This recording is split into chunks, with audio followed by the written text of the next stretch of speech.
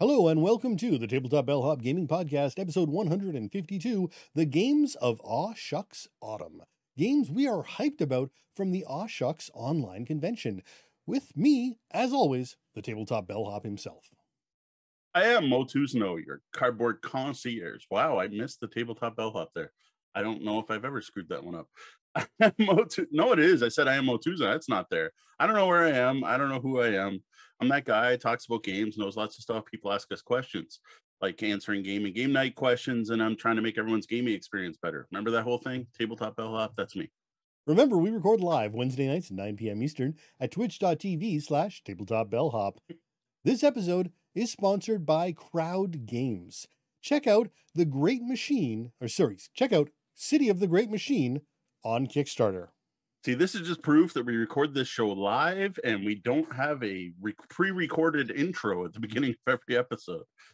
So speaking of City of the Great Machine, I actually got to check out a demo of the game during AwSHUX. And I have to say, after seeing the game in action and what's going on in that game, I am even more happy to have Crowd as a sponsor. I actually now much more fully endorse this. Instead of them just paying us to advertise it, I'm like, no, I want a copy. This looks awesome. I'll be sharing some info about the game later in the show. So this past weekend, I attended an online game convention that I just kind of hinted at, talking about AwSHUX. This is the digital version of the yearly Shucks Con called AwSHUX, which I guess is short for Away Shucks, but really just means AwSHUX. Put on by the awesome folk at Shut Up and Sit Down, fellow tabletop content creators. Now, during the show, I attended a number of game demos and actual plays, and I want to talk about the ones that caught my eye the most. And after that, I've got a detailed review of Roll Camera, a cooperative movie-making board game, and our usual week in review, where I've got many games to talk about. I think I'm up to 12 at this point. Welcome to the Suggestion Box. Here we highlight some of our interactions with you fine folk. Let's start off with a number of comments on our Quacks of Quedlinburg review, starting with Chris Groff, who wrote, "Excellent review. Took me a while, too, to finally grab a copy, and I'm glad I did. This was an instant hit here. The push your luck mechanic feels just right, and as you mentioned, the punishment isn't that painful, and further mitigated with the catch-up mechanic. It helps keep everyone in the game." Now, Carl Ronkamp writes, "Really want to grab a copy of this one." And Caitlin Domey writes, "Love this game!" And Jamie Shepard commented, "Love this game. Both expansions are greats as well. Alchemist adds more than Herb Witches, in my opinion, if you had to choose." Wow, that's a lot of love for Quacks. Definitely a popular game. We had another comment today on our YouTube review of it. So this is definitely one. Whenever I share pictures on Instagram, I get lots of hearts. We are definitely not alone in digging this game. So thanks for the comments, folks. As for the expansions, I'm hoping they're under the tree for Christmas, or if not here by my birthday, I'm probably just going to have to bite the bullet and pick them up. I enjoy the game enough that I think it'll be worth it at any cost. Well, next, a quick comment on our Anachrony Infinity unboxing video from Keith Davies, who writes, "Oh man, I received mine 9.5 months ago, still in shrink." You know what, Keith, don't feel bad. It's not like we saved up this video and I recorded it months ago, because I think I got mine in January as well. I only finally cracked my copy open about 2 weeks ago. And at this point, it's open, but I still haven't actually put all of my Anachrony in the shiny new box yet or played with any of the expansions. That is something I should do. What I haven't decided is if I should do a reboxing video showing everything going in there, if it'd be worth it or not. But I don't think it'll fit on my table. I don't think I can fit my Anachrony and the Infinity box here. So I don't even know if that's possible. So I don't know. At some point, Lonely Fun, maybe when Deanna's playing on the Switch, I'll sit down and I'll finally sort through everything. I'll be sure to at least take some pictures if I don't stream it in some way. Fair enough. Next, we've got Chris Groff commenting on our best word-based party games article to say, "Paperback is a great game, as is hardback, but they don't really fit under the party game umbrella. One game I think could straddle the fence into party game category would be Unspeakable Words. Plays up to 6, fairly light game, with the insanity mechanic bringing some silliness in as well, plus the little Cthulhus are cute." They could be. Thanks, Chris. I have two problems with Unspeakable Words. So the first is the miniatures are not cute because the ones I own started to get a white and greasy film on them that I washed off once and it came back, which seemed to be some kind of something that was seeping out of the plastic. I ended up having to toss that game out. Second to that, though, is I personally don't like the arbitrary scoring system in that game because it's based on the number of angles in the letter, not in the frequency they're used in the English language. And I get it how that fits thematically, but it just doesn't make for a very good scoring system for a word game. And then there's the weird thing where when you're on your last Cthulhu, you can spend any word you spell any word you want with any number of letters, as long as you try to pronounce it, and then you got to roll d20 to see if it drives you insane by using the word. That to me is a terrible ending thing. I guess it's a catch-up mechanic. I'm not a fan of it, but to be honest, the complaints I'm having about this are thinking of it as a strategy game, of a word game where I'm trying to win. As for a party game, you know what? You can probably be fine with all that stuff. And from what I understand, the gross Cthulhu issue is the first printing Steve Jackson Games thing, and all future printings were fixed. But yeah, mine went really gross, and that alone was enough to not have me pick up a second copy. Well, I mean, it was a Cthulhu game. Yeah, as I said, very thematic. Like the dice from... Yes, I was thinking that myself. This was worse than the sticky dice, because the sticky dice I was able to clean. All right, well, next up, a couple of comments on our Draconis invasion content. Tommy Brownell writes, "Dang it, you're going to sell me on it, Mo." And Cindy Robertson says, "It looks like it could be a fun game, but based on the reviews, I think I'll wait until I find used copies." Well, thanks for both those comments. I will say it's solid. Like it is a solid game. The more we played, the more we enjoyed it. Wrath does add a lot of options, despite that one niggling problem of having to substitute cards. But we covered that in the review, and we told you what to sub. But Sean has mentioned this every time we talk about Draconis. The base price point is rather high for a card game. So I can totally see at least waiting for a sale or watching the secondary market. Watching the secondary market. Yeah, I'm right there with Cindy. As much as I enjoyed this game, I just felt like the price point was a bit too steep to go rush out and grab my own copy. Yep.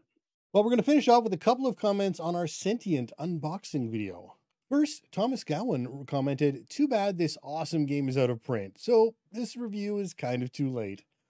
And bringing things back around to Chris Groff, he said, "I agree that the manual cover is more interesting than the box cover." Yeah, this is another case of us talking about a new to us game that's actually rather old and now out of print. Now, having played the game, more about that later, I do really hope it comes back in print. It's solid. Like this deserves to still be out there. And I kind of wonder how it slipped through the cracks because you got a really solid game here. I guess I apologizing for reviewing another out of print game, but you know what's going to happen again. I play the games in my pile of shame. We aren't all about the new hotness, though I got to admit today we're going to make up for it. Thank you for the comments. Well, that's it for this week's comments. Send your feedback to mo@tabletopbellhop.com or hit us up on social media. Now, before we get into our main topic tonight, we want to take a moment to announce our next board game giveaway, which will be live by the time you're listening to this. So to coincide with our featured review tonight, we are going to give away a copy of the retail version of Roll Camera, which is actually sitting right over my shoulder there. This is from the original Kickstarter. It is not the Clapper box. It is the other version that was available in the original Kickstarter. So stay tuned until our game room segment tonight to hear all about this cooperative movie-making board game. As usual, this contest will run for 3 weeks and be open to residents of the continental US and Canada. Enter over at tabletopbellhop.com and get bonus entries for all the usual things like sharing the giveaway on social media, signing up for our newsletter, checking out our review, etc. You can also collect some bonus entries by supporting us on Patreon at the hotel guest level or higher, joining our live podcast recordings on Twitch, and we also like to slip a code into our newsletter for longtime subscribers. Good luck to everyone who enters. We're here to answer your gaming, or game night questions. Today, we're going to be talking about some hot new games that we learned about through AwSHUX, an online board game convention that happened this past weekend. So to start, before we get into the games, how about we talk a bit about what Shucks is and who puts on Shucks? AwSHUX is the digital version of the Shucks game convention that is held annually at the Vancouver Convention Centre in Vancouver, BC, here in Canada.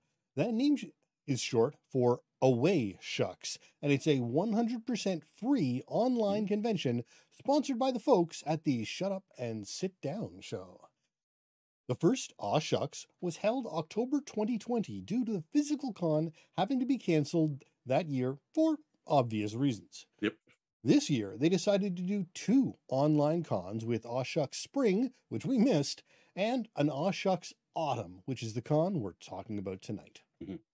As for Shut Up and Sit Down, I assume most people watching and listening to us have heard of them, but if not, this is a team of Canadian tabletop gaming content creators that are celebrating their 10th anniversary this year.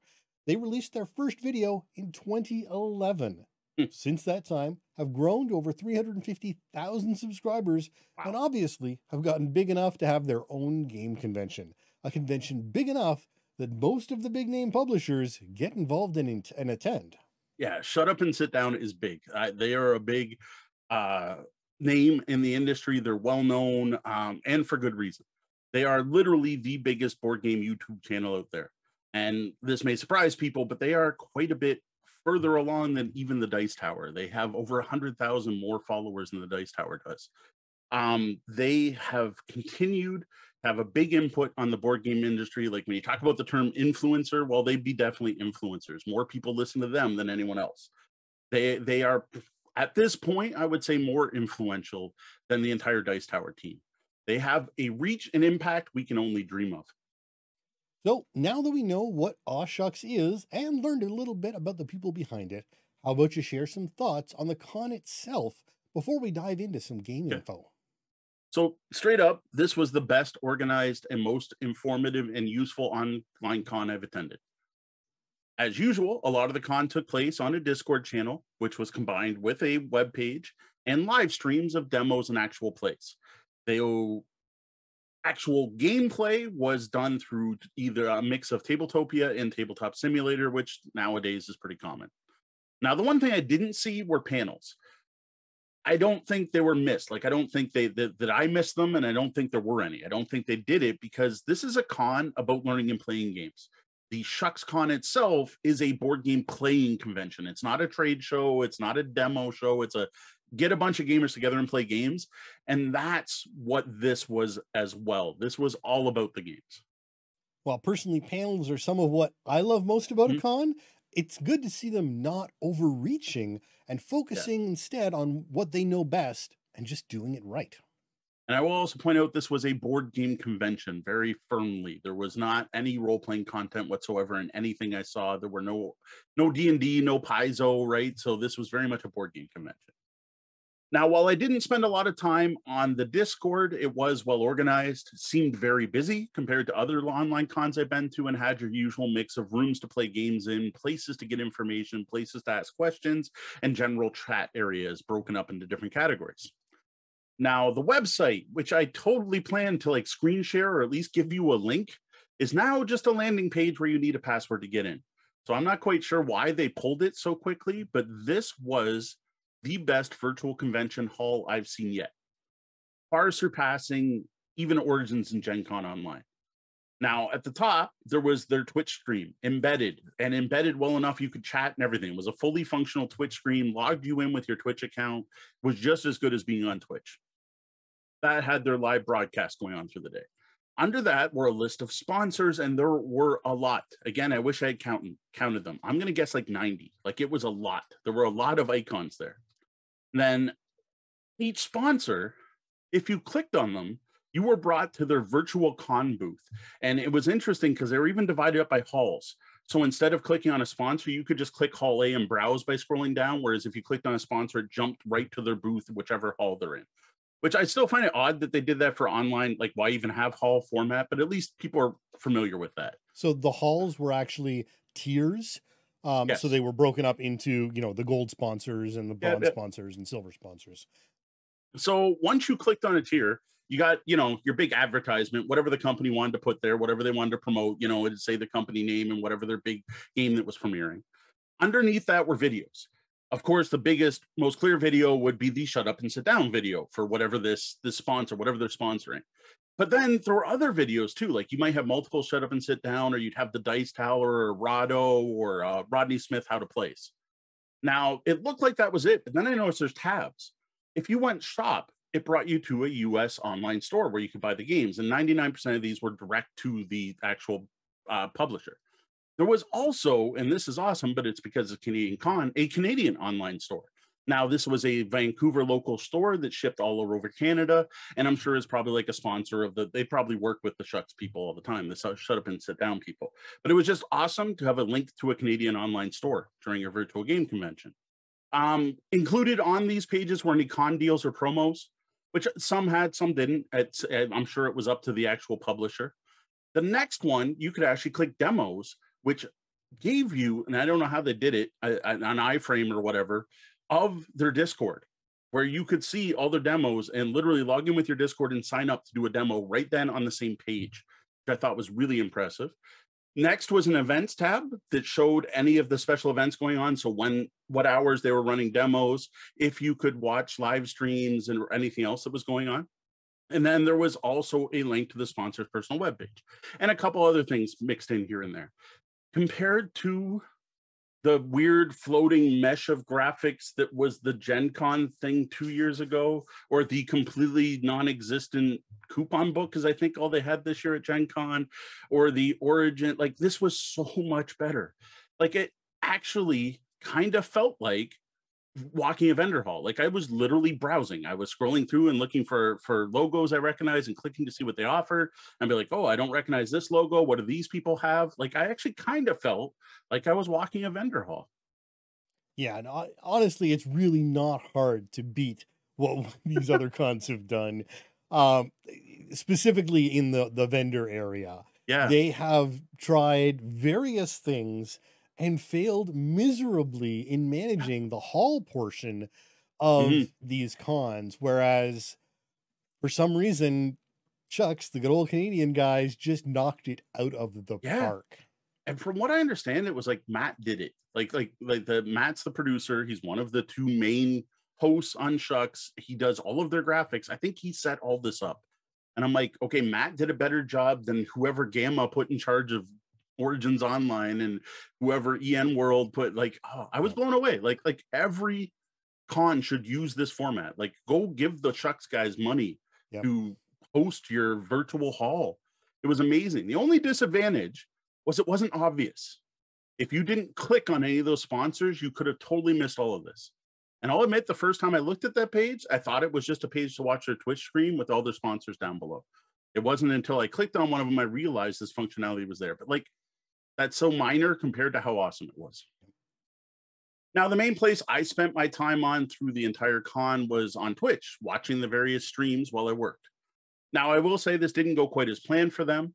While there were scheduled live events, and they were fairly far apart, like sometimes 2 to 4 hours apart, and they were fine. They worked great, no hitches, no problems. They were great. In between was supposed to be pre-recorded game demos, and Matt was having a terrible time getting them to work. And this I don't get. Like he did so good on other stuff, and I'm like, I know we've run video on our streams. It doesn't seem hard, so I don't know what the complication was in the background. But it wasn't until midday Saturday that they figured out the problem. And even then, the audio was never in sync, which I got to admit, I found really annoying, especially watching a demo and having it. Now, it wasn't far enough. There was like a lag, but it was just enough that it was disconcerting. Yeah, sadly, as people who tune in to see us live at the Top Beach show know, online production is hard. And it sounds like they were spending so much time prepping this that they just didn't test out that one aspect of the production in advance well enough. But I'm sure it's one of those, like you use Streamlabs and whatever, you're just like, oh, this is just where I'll import a video. Yep. And not test it, because like that should be an easy thing to do. And it was funny because like you couldn't hear him, but he would write notes. He's like, I'm trying, and he would hold it in front of the camera. So like he obviously had like an overlay going over top of things. There was obviously multiple cameras. But anyway, that was the one disappointment. So okay, overall, it was well done, like very well done. This to me is what I want from an online con. like in all aspects. I honestly can't think of anything right off the top of my head that I would change to improve, except like to fix their technical difficulties. Maybe make it obvious to click on the links to visit the booth. That's all it needed at the top. This blew away all other online gaming conventions. And hey, publishers, Gamma, Gen Con people, whoever, take a look at this. Well, you can't. The website's down.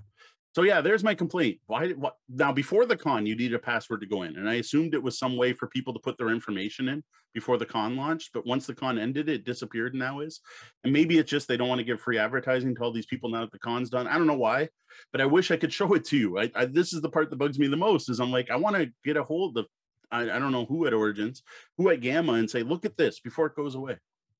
This is the standard that I will now be holding every online convention. All right, well, enough about a con that's already done and over with, and may or may not be back next year. Let's get to the games. What is it you learned about with all that streaming? Okay, these are in absolutely no order. Well, they're in order that I saw them. So some of these were actual plays. Some of these were demos. So the demos were interesting because they were pre-production games where they gave the Shut Up and Sit Down team copies of the games. They were very clear to say these are not reviews. We are not sharing a how to play. Like these were not paid previews. They were just, we were given the game and here's a script we follow to teach it to you, kind of thing. So it was a paid promo, but it wasn't a preview or a review. So that was kind of interesting. So it was basically just there to show it. Now the actual plays involved members of the Shut Up and Sit Down team playing games with either the designers or the publishers or both. So that was actually, those were fantastic because you actually got the designers there talking about stuff in that. Now, Pandasaurus was the biggest sponsor of the entire event. They were the big people pushing it. They're actually how I heard about this con was through newsletters from Pandasaurus, not from Shut Up and Sit Down. And the first game I watched was a game of Dinosaur World. So Dinosaur World is, of course, the latest Jurassic Park game from Pandasaurus Games, trying to follow the whole what do you call it? The trend of the original, right? So they went from an island to a world. Well, you have the world version now. There was Dinosaur Island. I'm pretty sure Pandasaurus would be upset if you actually used Jurassic Park in there. Well, I don't think they're allowed to. They didn't, but the Shut Up and Sit Down people made that comment a couple times. Yes, it is a Jurassic Park themed but not licensed game. We'll put it that way. Yeah, and very much based on some of the things from the movies. So I own Dinosaur Island, and I'll admit I was a little disappointed by Dinosaur Island. Like, there's some great parts about it. There's some really neat stuff, but there's some things I didn't love. One of the things I don't like about Dinosaur Island is for how fiddly and long it is. It's really light.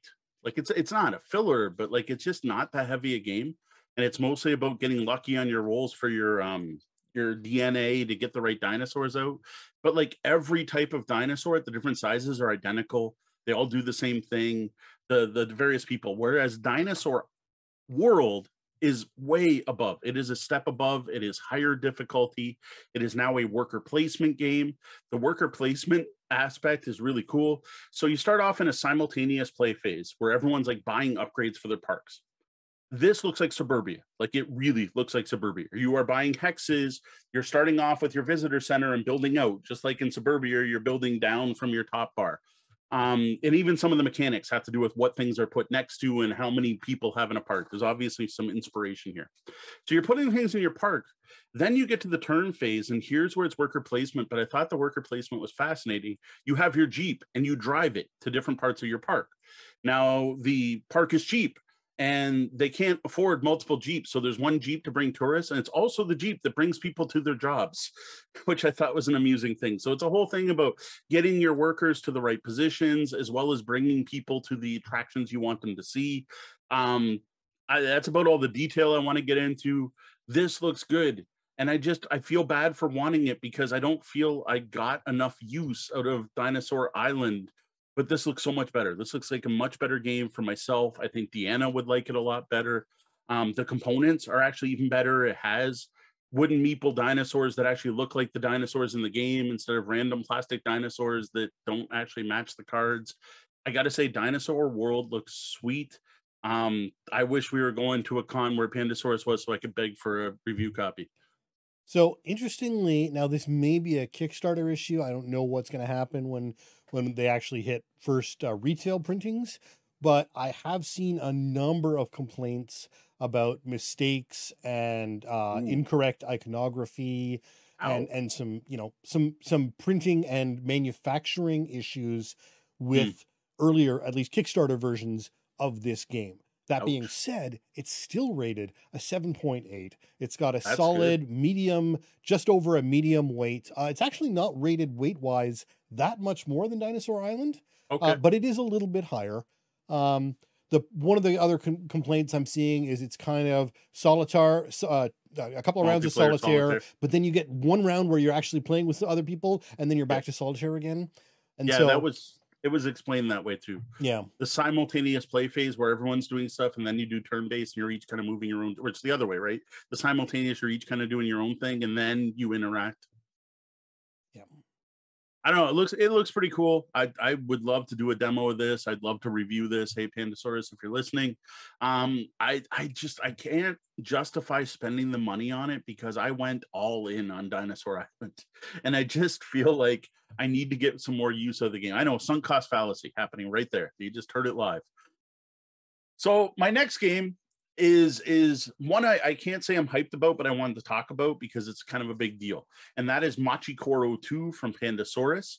One important thing with Machikoro 2 is there was a problematic issue with the first game that has been removed.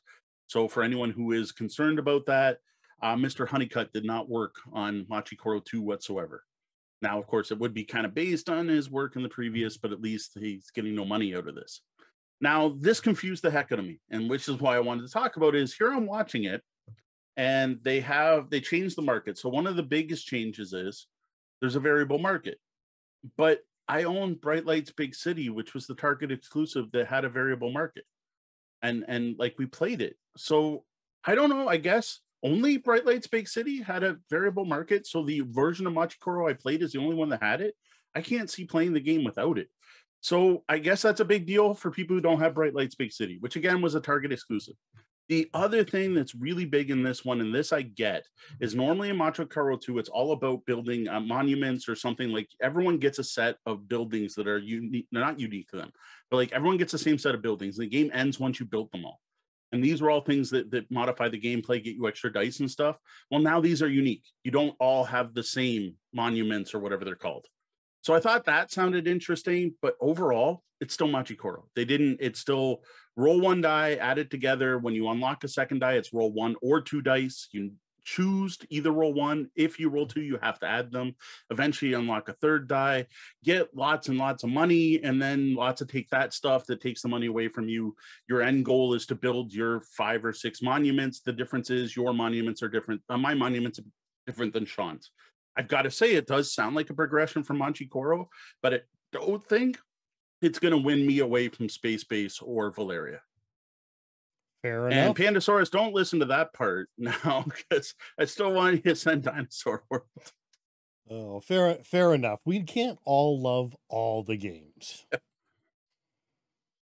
All right, up next is a game called Four Gardens. This one is from Arcane Wonders, and we tend to like games with table presence.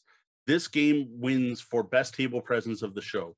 In the center of the table, you build this plastic and cardboard pagoda that I think is 4 layers that has the whole peaked roof thing going on.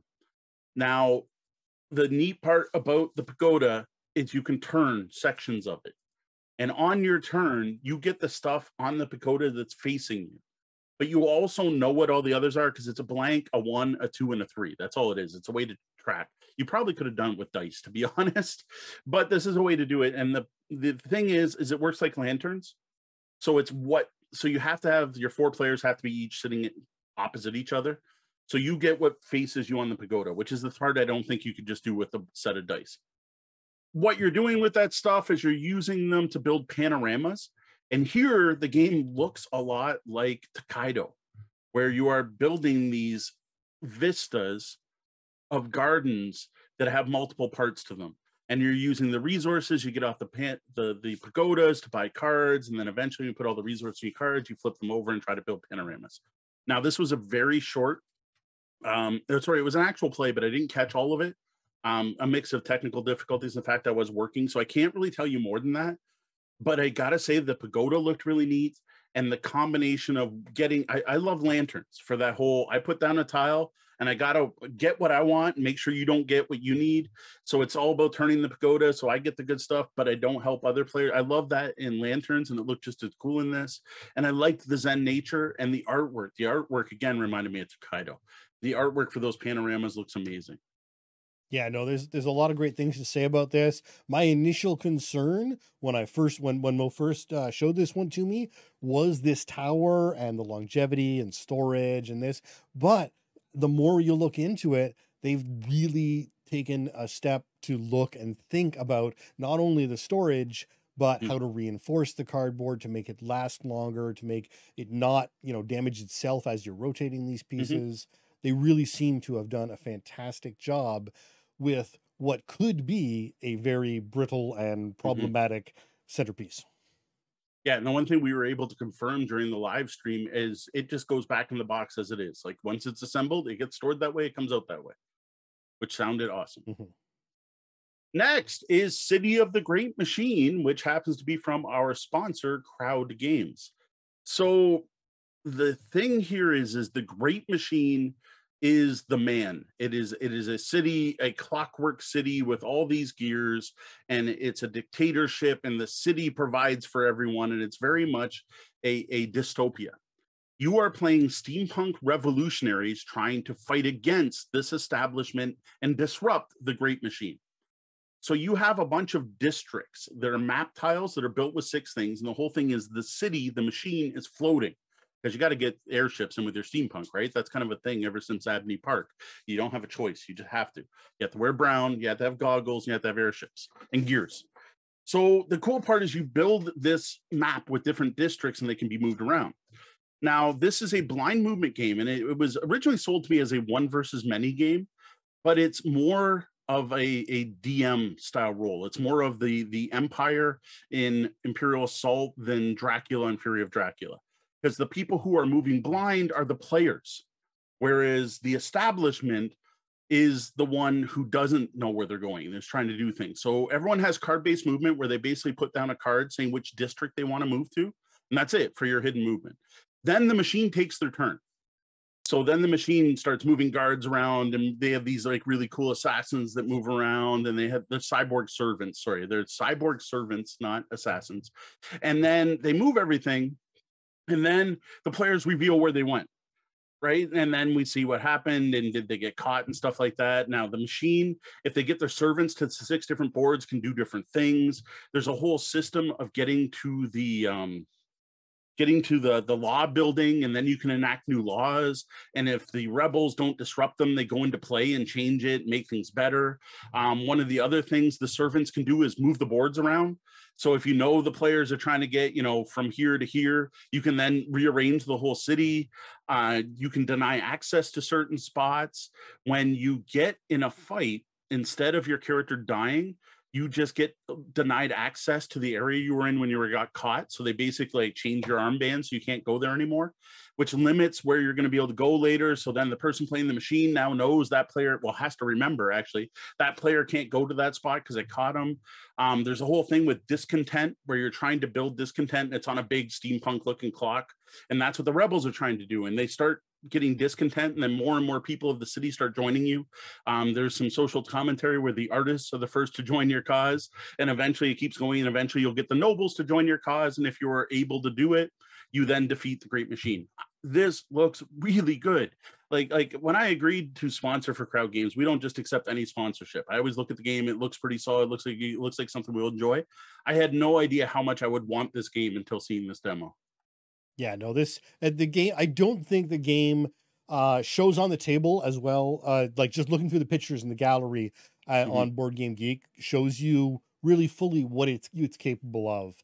I think you really do need to either try the Tabletopia demo or see a live play of it to really get the Mhm. full experience of the City of the Great Machine.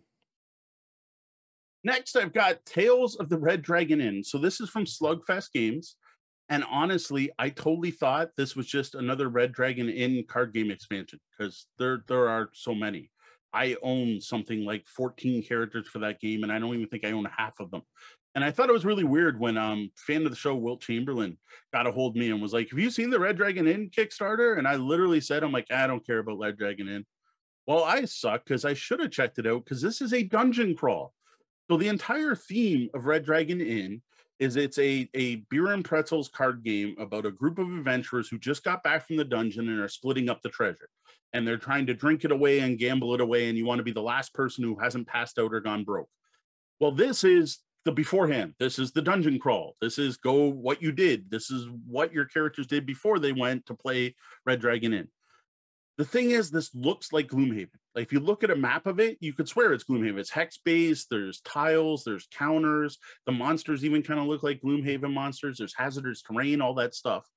But instead of being a heavy Euro thinking game, this is a light, silly game.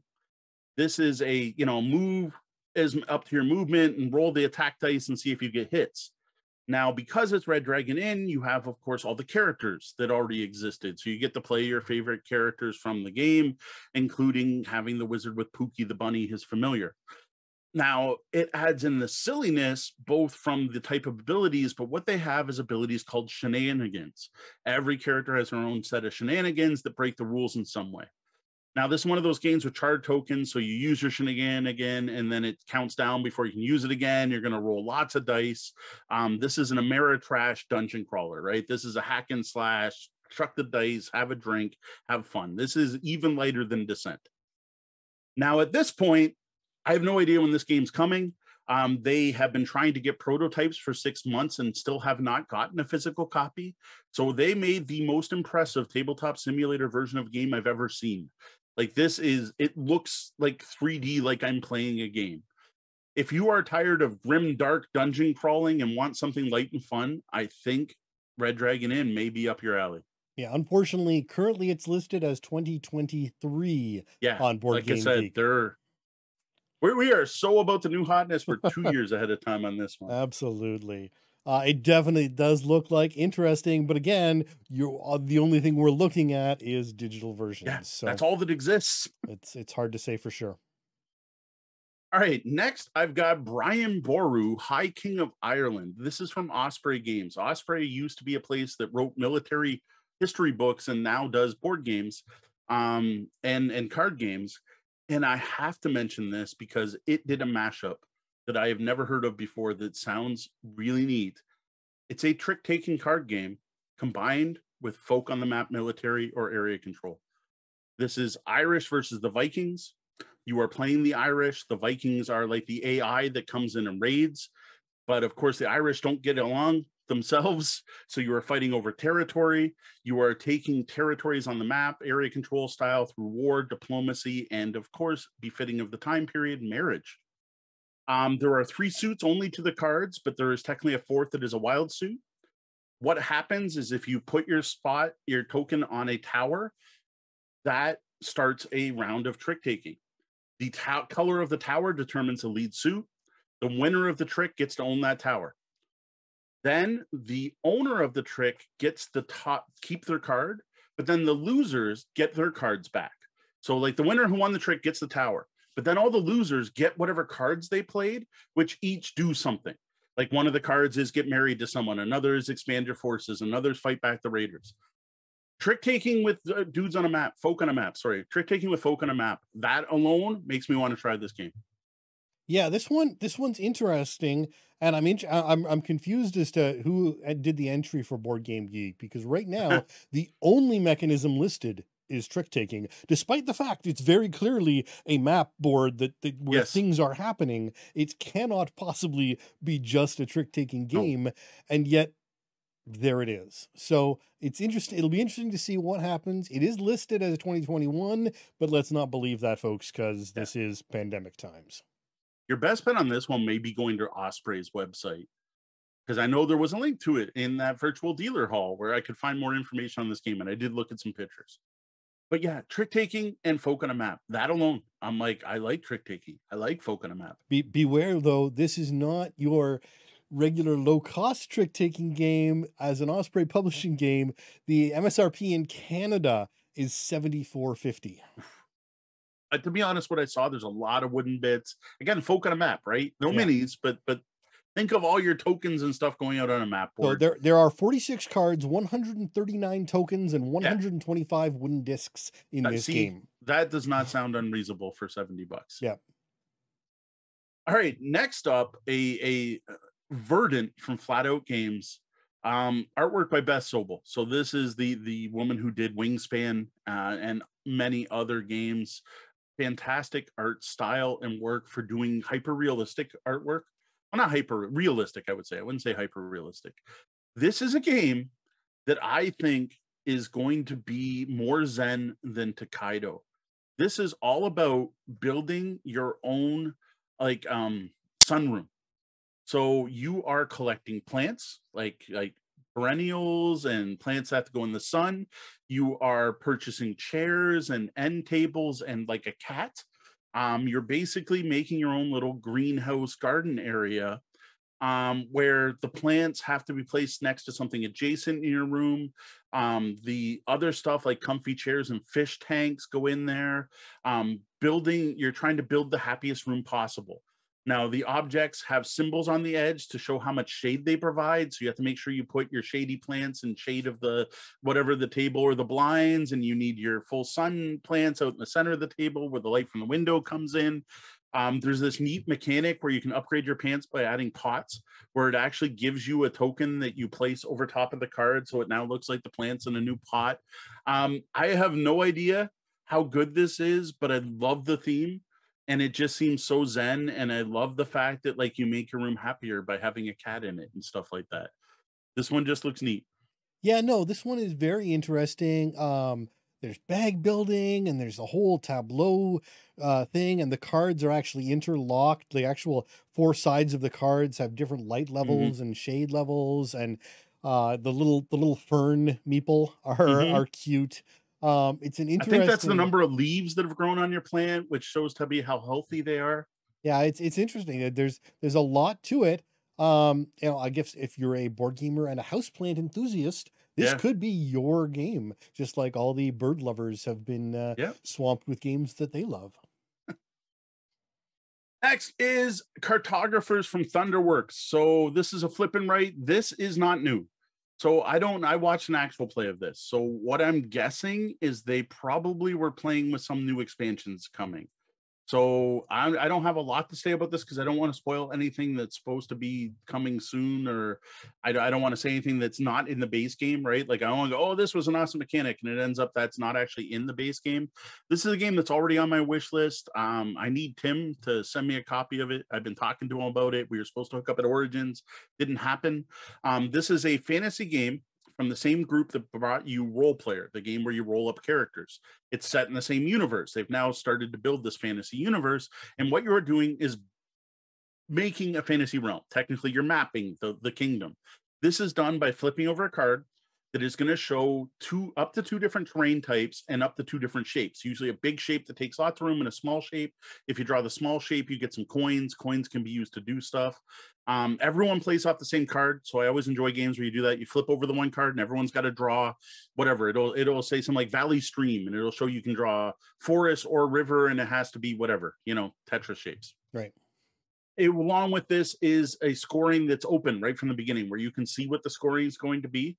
And you're trying to do stuff, right? Like connect up the ruins or have the longest forest or your biggest 3x3 city area and so on, right? The kind of stuff you expect to score in polyominoes. What I thought was neat in this too is this was seasonal. Again, hopefully this is in the base game where you play through summer, spring, whatever. Well, you'll throw up a card and it'll say like spring 6. Then you'll flip up the actual spring cards and they're numbered 1 to 3. Well, you could pull 6 1s before spring ends, or you could draw 2 3s before spring ends. So you never know when the seasons are going to end. This one just looks fantastic. Again, I don't know if they were trying to show off something new coming, or if just Thunderworks sponsored an actual play. So it looks so good. So what I suspect is, in 2021, they released a Kickstarter Cartographers Heroes Collector's Edition on Kickstarter. Okay, and this contained both the cartographers, but also a custom plastic insert, 3 expansion map packs, and a skill pack mini expansion, as well as some colored pencils. So that's probably what they're pushing right makes now, sense. was this big collector's edition, which gave you all the content for cartographers in Okay. one box. That makes sense. And I do think the maps they were using were not the base game ones, though I don't know, maybe ruins are on the base game. So there are three new map packs that came out this year. All right, next I've got Beast. This is from a company called Studio Midhall. This is a huge fantasy realm map. This is a table hog. It's going to take up a lot of room. This seems to be a new theme. I've seen a few games following this where you are playing medieval fantasy. You know, I didn't see any elves, but I definitely saw like barbarian and ranger type characters and a thief type character trying to catch the beast. Now, the beast is randomized. So in the actual play I watched was a giant hog called like Hogsmeade or something. Hogbad, thank you. Called Hogbad, and they were trying to catch Hogbad. This is the hidden movement game, the swap around, like what I usually think. Unlike City of the Great Machine, this is why I think of when I hear hidden movement, is a bunch of players trying to catch the one player. So the one player is playing the beast, moving around the board. What they're trying to do is eat farm animals and villagers, which are all represented by meeples and meeples all over the board. So the beast's going around the map trying to eat people. As it eats people, it's I forget the word. Animosity towards the characters goes up, and as the characters attack them, and that's how the beast levels up. And every time, and the same thing with the characters, when they fight and lose, their animosity goes up, and that's a way to unlock new powers. This does a whole hidden movement thing, but it's drafting, and this sounds awesome. So you have a hidden movement game, right, where most of them is like write down on a sheet of paper where you go. And then Fury of Dracula improved on that by playing cards face down on a table, so you can always go back and look at where you were. Well, what this does is drafting. So I get a hand of cards, and I have to pick my move, and then I pass to one of the other players, and they got to pick their move. Well, someone also has to pass to the beast. So you may have an idea of what cards the beast has and where they might go. That sounded fantastic. The people playing this claimed this blew away Fury of Dracula. Like this set a new standard for hidden movement games. Jeff, Seuss, if you're listening, I think you're really going to want to check this one out. Personally, I'm really curious. This sounds neat to me. And it seems to be the new thing, like chasing the monster thing. I don't know if it's Monster Hunter, the video game series in popularity, what it is, but these seem to be coming up more often. I gotta say the beast looks good. So, and now when you're saying looks good, you're not really like, the art on this game is fantastic. The art is by one of the designers, Aaron Midhall, who is, and I assume a brother or relative, Elon Midhall is the other designer. But I just not only have gone through the images from the game, but I went and found Aaron Midhall's Instagram page. Yep. And as an artist, his style is fantastic. Also got a couple cute cats, but no, I have to say the artwork on this game is just captivating. Ryan in our chat is saying would rather play games from the monster's perspective. Well, you get to do it in the beast. Yep, you can play the beast. There you go. And all movements hidden for Ryan. Next, I have Brick and Mortar. This is from Octoraph, not Octograph, Octoraph Games. This is a game about building brick and mortar stores, non-online stores, independent businesses. Stores are represented by cards that look like the inside of the store, like you just walked in the door. Each has shelves that hold different goods. You're basically making a strip mall. They didn't call it this, but like your player board has a spot for 4 stores, and you're putting stores in, and you are going to rotate them as time goes on. One of the things you have to do is pay for electricity bills, who gets what shops as an auction. You can close down shops. And all shops give you something when they close. So this is another one of those games where someone asked this question the other day, games like Small World, where you put your things into like retirement, right? You play a thing for so long, then you go into decline. Well, this has that. Eventually, you're going to want to close your shops before people don't care about them anymore. It's basically strip mall landlord the game. Bonus points for unique theme. This is definitely an economic game. When you're buying goods, it's a bidding auction to who gets to go shop first. So whoever bids the most gets to buy product first, and then whoever bids second only gets the leftovers, but then they only pay what they bid. So it's not like an auction as in someone's going to get all 5 of these. If there's 5 and I bid 10, I get first pick, but maybe I only want one and I wanted to be sure. Whereas if Sean bid 5, he could buy the rest for 5 each. That's a great way to do it. It simulates supply and demand well. The way selling works is how many you have to sell in the price, but you get to set your own price. Like you literally sit back and Sean decides his goods are 3 and mine are 5. And while people only want 6, well, Sean's 3 go first and then 3 of mine. So that's really cool. There is only so much demand every turn. It looks light and silly. Like the art style in this, I thought was going to be a nice, quick. It reminded me of Foodies, if anyone's played that game, or Master Chef. Networks is what it reminds me of to some degree. Fair. Yeah, I could see that. Now, what the shelves actually do is they show you how good your goods are. So when they're on the top shelf, they're fresh, and then when they hit the next shelf, they're not as good, and they can rot if they fall off. One of the things I don't know if I like it. I'd have to play it. That brings me back to Princes of Florence, an old Aaliyah game. Is you would expect an economic game like this. Almost everyone I've ever played is at the end of the game, whoever has the most money wins. That's not the case here. Instead, you can buy points during the game. And then it's, do I buy points or do I save the money to make future investments? And when do I convert my money to points? You can also, if you need the money, sell your points, but it's not at the same value you bought them at. This looks like a significantly heavy economic game with a very approachable theme for a game like that. So yeah, it's rating right now, and again, this is still early, but it's rating right now at a 3.17. So it's on the medium, medium scale. There is also already an expansion for additional stores out. So Kickstarter stretch goal that was funded. Yeah. So you can get additional stores out there. It looks interesting. I have to say, I'm not a huge auction lover, but the theme of this and the way it's integrated and the number of mechanisms involved makes this look interesting. Yeah, like to me, it seems like Food Chain Magnet light, like very light compared to Food Chain Magnet, but still not being simple. I know it really caught my eye. Like at first I was like, oh, it's this light game. And then they started teaching it. I'm like, whoa, okay. So they did an actual play. It was an hour long. They got through 2 turns. Now that did involve the teach. So it just kind of goes to show that this was a heavier one. Next, I have Lizard Wizard from Forbidden Games. This is the follow-up to Raccoon Tycoon, though it's only similar in the fact that they took a really solid, kind of interesting card-based game and put animals in it to make it more appealing. Because Raccoon Tycoon is a solid economic game that they threw in raccoons to make it interesting.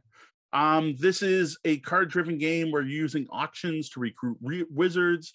Your wizards are going to get you reagents. You're going to use your wizards and your reagents to build wizard towers. You get bonus points for matching the right types of wizards to the right towers. You're going to collect spells.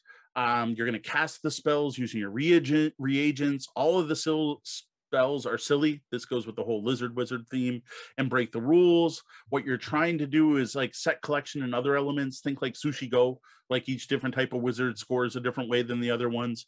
Great artwork, neat theme.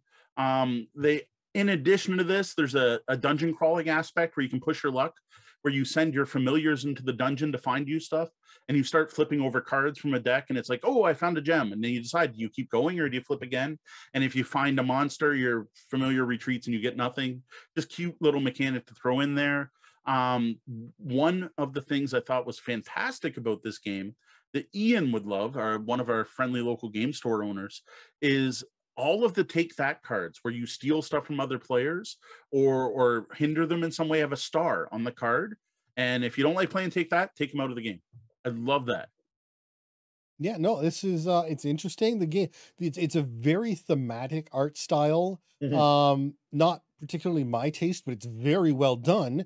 Just doesn't do it for me, but it's a very nice art style. I'm not to overall your taste. Not to my taste, but no, there seems to be a whole lot of this. Let's take a board game and make it animal style. Yes, that's right now, which is just kind of after a while, I guess I'm kind of burning out on that fair. Twist on. It's not even retheming; it's just re-arting almost. Yeah. So I don't know. I think a lot of people are like, it worked for Root. We got the world to play a coin game. I think that's part of it. And I think Raccoon Tycoon was like, let's see if we can get the world to play a train game. Right. All right. I only got 2 left. So sorry if this is taking longer than I thought it would. I think it's been going well. A game called Bequest. This is from WizKids, and this is one I had to put on the list because I think Sean would love it with all of his love of super stuff recently. This is, you are playing the minions, splitting up the evil mastermind's loot after he's defeated by the heroes. This is a super short filler, 30 minutes to play, get a hand of cards. You then do the split you choose. So I have 5 cards. Between me and my player on my right, I have to split those up. So I'm going to say these 2 go in this pile, these 3 go in this pile. At the same time, my player on my left is going to do that. Then the player is going to look at those and pick one of the 2 piles. Oh, I'm going to want the 3 because there's 3 of them, or do I take the 2 because they're really good? And again, you split these cards however you want. And I think it's actually a 6-hand card. Or it might be 5 because I don't think you can ever split. It's either 5 or 7. You're going to switch which way you pass. It uses this little splitter board to keep that clear. So one turn you pass this way, the next turn you pass this way. Then at the end of the round, everyone looks at what they got. You put it down in front of you, you play a couple more rounds, then you add up your points. This is very much Sushi Go scoring, right? You get, this one's worth sets. This is worth it if you have sequence. This is worth it if you have different types and so on. Yeah, very quirky fun. You get stuff like there's evidence he left behind, treasure, minions, and things. It definitely looks like a fun little filler game. Yeah. Yeah, to me, this looks like Sushi Go with a neater theme. Yeah. Finally, I have Mythic Mischief. And I don't know if it's IV games or 4 games. I don't know if they're going for the Roman numerals or not. This is an asymmetric game that is very much based on your popular kids in a wizarding school. You are playing different factions, different houses, getting in trouble in a magical school, lots of minis, which surprised me from this, with a very small board. Like it's very condensed. It comes with set factions. You can buy more, which include other houses as well as character types like zombies and skeletons and stuff. There is a solo mode. What the game is actually about is you are in a library trying to collect tomes, magical tomes, that without getting caught by the teachers. So the way the game plays is you play a round before lunch where all your abilities are set and you're trying to grab these things while avoiding this, like this teacher that walks around. Before lunch, the teacher's quick and alert. After lunch, the teacher's full and is plotting and slower. And after lunch, your characters unlock new abilities. There's ways you get points, you level up your powers. It looks like a kind of mix of Nuns on the Run, Ice Cool without the flicking, but it has that theme, and Harry Potter Hogwarts, the House Cup competition. You kind of mash up these all together. The thing that shocked me in this is there are 3 main people who do most of the shut up and sit down videos, and I can't remember the second main one's name, noted this is unlike anything we've ever played. That alone, I was like, whoa, these are people who have been doing what I'm doing since 2011, have recorded thousands of videos. Man, they'd never seen this. It looks light and fun. The miniatures look cool. The only thing that turned me off was all those extra packs. This was very obviously a Kickstarter with lots of stretch goals that unlocked more and more miniatures and powers. I gotta admit, that turned me off because I didn't back the Kickstarter and go all in. But this looks like a great alternative to a license you may no longer want to support. Indeed. There's it looks like, so this is based off, and I'm still not actually sure if it's IV or 4. I have actually been doing research in the background, and I'm still not sure. They are a breakaway of a, I'm going to call it Studio 4, animation studio in Nashville, who some of the employees decided they wanted to do games, like board games as well. And they've been doing major commercial product work for ages. This is their 4th or 5th game, I think. So they're not brand new. They are a Kickstarter game. Oh, sorry, 8. There's a whole bunch of expansions for Mythic Mischief. This seems to be their biggest Kickstarter to date by a long shot. And they aren't chinsing out on the materials at all. In fact, a lot of people are kind of non-North Americans are kind of terrified. We're terrified of shipping and backing and VAT, because VAT wasn't included in the price. And it was like, 90 pounds, again, really nice, but you're paying for that. So It's interesting. There's a lot of really nice components involved with Hmm. it, and Nice 3D bits. yeah, and the theme again. If you don't want to support that person and that thing, this is a really solid option to do it. But it'll be interesting to see if this even ever hits retail. Yeah, I don't know. So, I will admit I watched demos. Demo looked cool. This one I actually watched again an actual play, and they were having a lot of fun. oh yeah. All right, well, that's it for our list of games that we're excited about after learning about them at the Shut Up and Sit Down online convention, AwSHUX Autumn 2021. Remember, if you got a game or game night question for us, all you got to do is head to the website, click on Ask the Bellhop. Welcome to a detailed look at Roll Camera, the cooperative movie making board game. Thanks to Grand Gamers Guild for sending us a review copy of this game. Roll Camera, the filmmaking board game, was designed by Malaki Ray Rempin, and I apologize, that's probably Malachi, but I'm not certain. Probably Malachi. Malachi Ray Rampin, who also did the art and graphic design. Great job there, Malachi.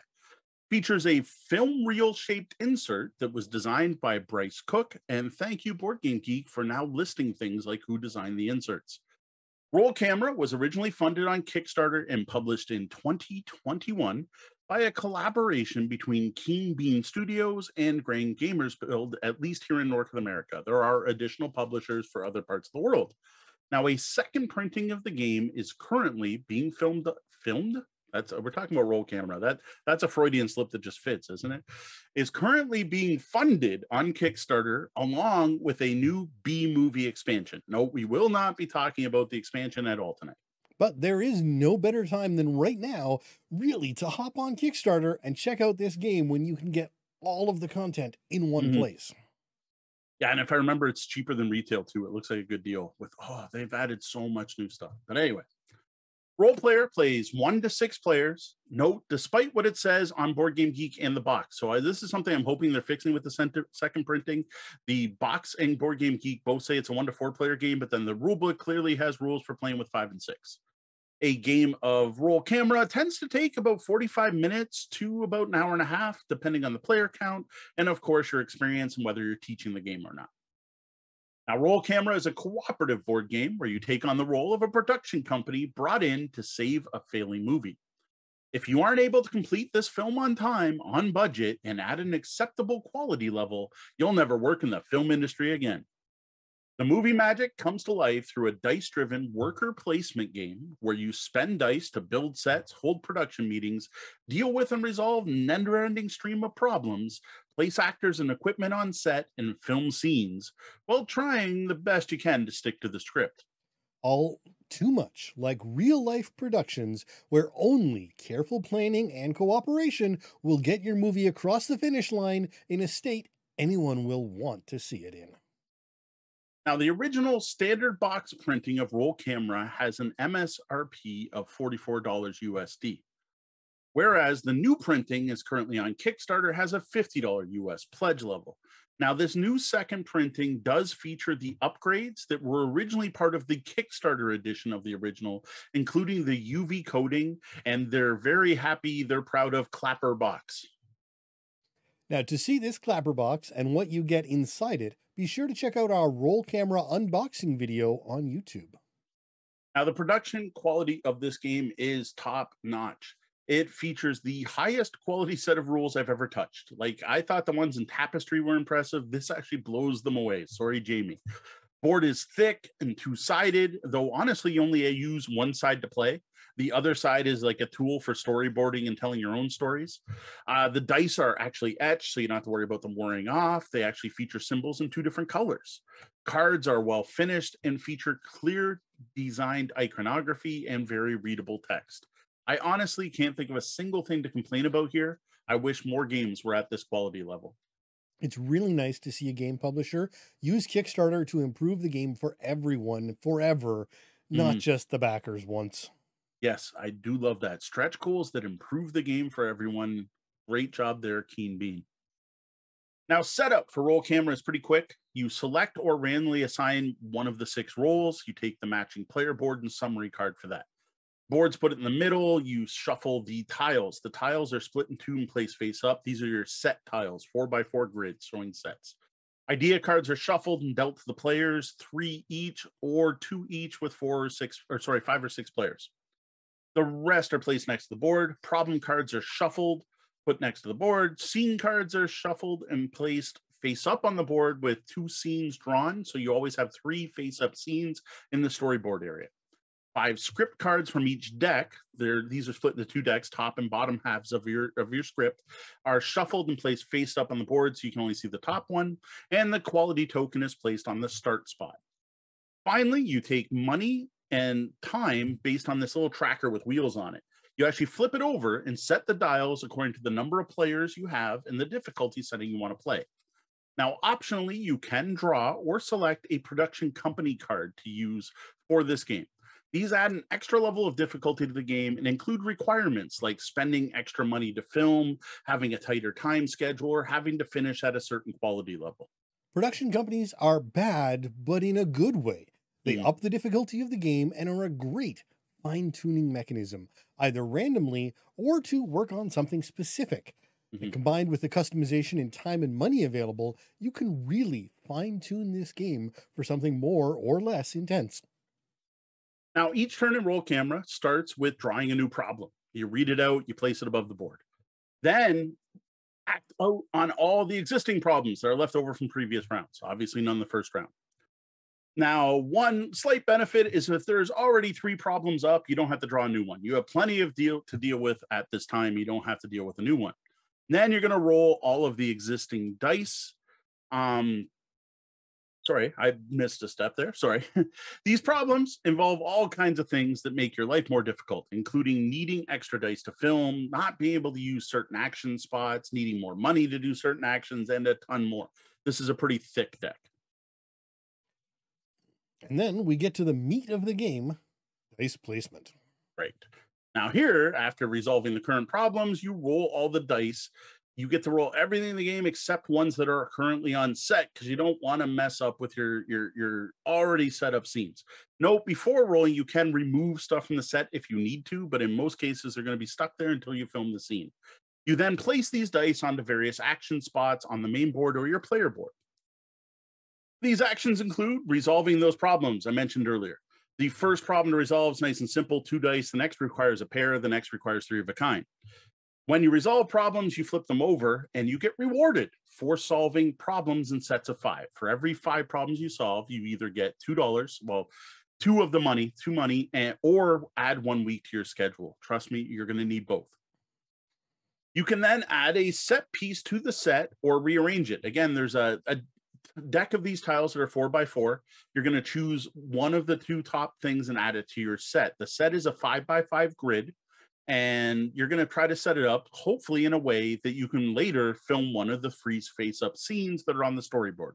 And just to clarify, it's a 5x5 grid, and the set pieces are 2x2, 4 squares total, not 4x4. Thank you. Yes, 2x2, 4 squares total. You're right. So you're going to put this on, and you're going to try to do it so that you're matching the scenes on the storyboard. Hopefully more than one of them, so you don't have to rearrange anything. Now, buying new scenes does always cost, whereas rearranging does not. Rearranging lets you move around everything is already on the board as long as you haven't assigned dice to them yet. Once you've got an actor on a set, they won't deal with you moving the stuff around. Next, you can hold a meeting. This is, in my opinion, the best part of the game, the most fun part of the game, the most thematic, and the most cooperative part. 3 players are selected to present one of their idea cards. One of these ideas will happen right then. Another gets placed on the to-do list, which is a spot on the board where it's saved for later, and a third is trashed. The idea deck is significant, and there are tons of things and ways to break the rules of the games, like gaining money or time or quality or taking actions at a reduced cost, resolving problems, using other players' special abilities, and so on. After having a meeting, everyone who submitted an idea gets to replenish their hand. A neat rule is when you're playing with more than 3 players, the person calling the meeting doesn't actually have to submit an idea themselves.